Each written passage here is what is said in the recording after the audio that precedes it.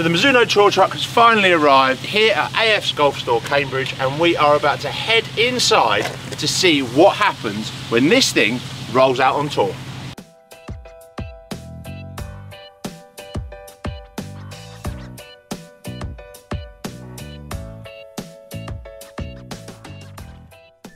So we're inside the truck and we're here with Joe Beck, Senior Tour Rep for Mizuno. Thanks for joining us, Joe.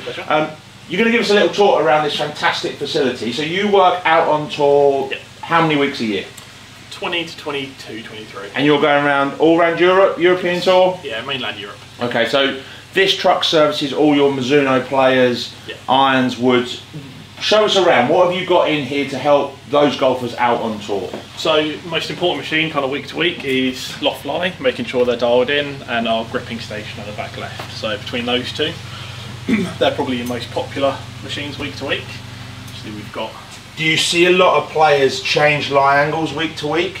Not really. It's just more keeping on top of them, yeah, making sure they are correct to what they've been spec'd up to. And is that something with Mizuno being such a forged product and a premium product that is so soft it can move depending on terrains and grounds that they're playing off? Yeah, definitely. The amount of balls guys hit as well, you need to be keeping on top of that kind of week to week. Okay, so we've got loft and lie machine. Loft and lie, yeah. Well, we've got some big chunky machines down here. What are these doing? It all kind of makes sense, it flows through. So you've got your shaft measuring, shaft cutting, we've got our tip grinders, and our sort of big grinding machine at the end, into the big shaft track that everyone likes to see. There's quite a lot of kit. Grinding machine? Yeah. What are we doing on the grinding machine? Majority is tip grinding, so we're sort of sanding that down so that the glue sticks properly. We can grind heads on the bottom as well. But the majority of it is. And is that players on wedges typically if you're grinding heads? Is that changing bounces and heel and toe relief? So majority is kind of lob wedges taking a bit out of the heels. When they open it up, it looks. Do you find players change that quite regularly, or variation, or is it something they like the lie or the look of? Or once guys find something they like the look of, we tend to stick with. You're trying to match it in. Yeah. And shaft wall there is pretty impressive for you to carry in a truck. Yeah. Lots going in there. Is there anything that's particularly popular at the moment?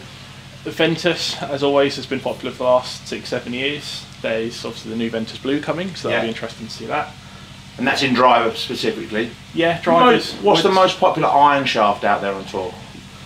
It's a toss-up between Project X and Dynamic Gold. So old school, old school Dynamic Gold as well. Yeah, so original, heavy. Yeah. Really? Is that just purely strong players hitting it hard? Yeah. One control. A speed thing. You look at the guys out there; they're more athletes now than anything else. So. Yeah. So they want something heavy and hard and firm. Yeah. Okay. So there we go. There's the shaft wall. You can see there's some mega equipment in it. And what have we got in these drawers? I see down here that you've got some lots of grips. Is there any particular grips that players are working with or?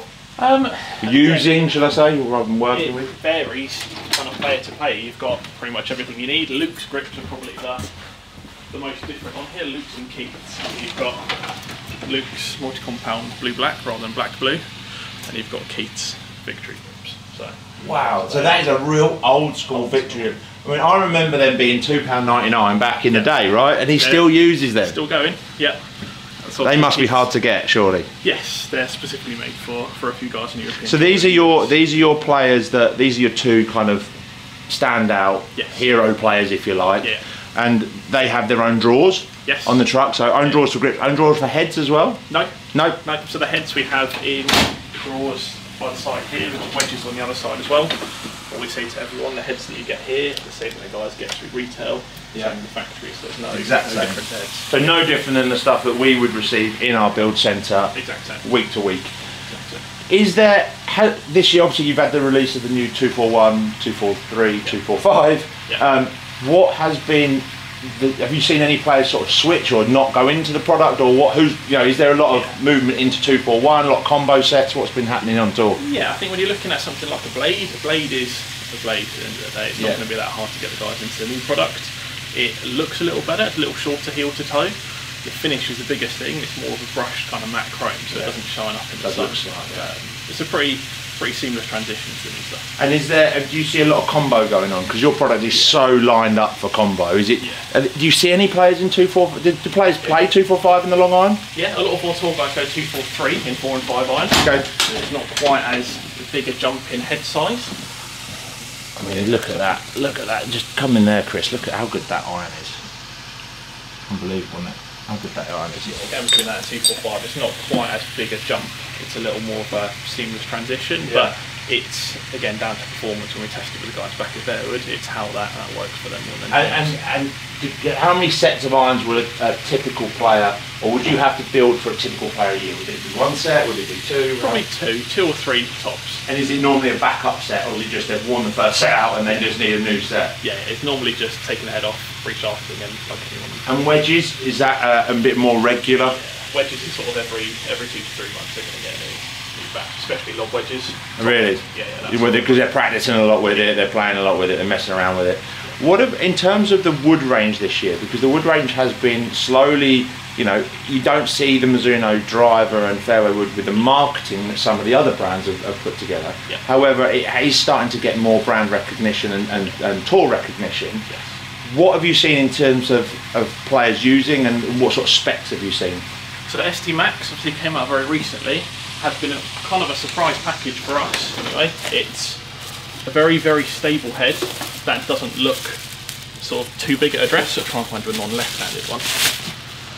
So it is a larger profile. We've got this big back weight as well. So for guys that hit the driver hard, this is kind of the ultimate stability for us. The face doesn't twist. You can go into your whole 10k MOY, those kind of things, but it will be ultra stable for you. But a surprise package for us was ST Max, and then STG. You've got kind of the fastest face we offer and the most stable head we offer as well. So there's some really interesting product, and we've obviously got a fitting day here as well while the truck's on site. Yeah. So it'll be interesting to see how many guys get to play with that, because you're going to have, obviously here we've got more options available than we normally do, which is great.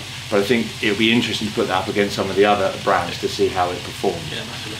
So last machine that I do want to talk about, which I think is quite important, is just sitting behind Chris. So let me just bring that back. Is the swing weight machine. Yes. So it's something that in build we're very particular with. We try and match up the swing weights to exactly what they've been tested in the bay. Yeah. How particular do you find players on tour be with swing weight?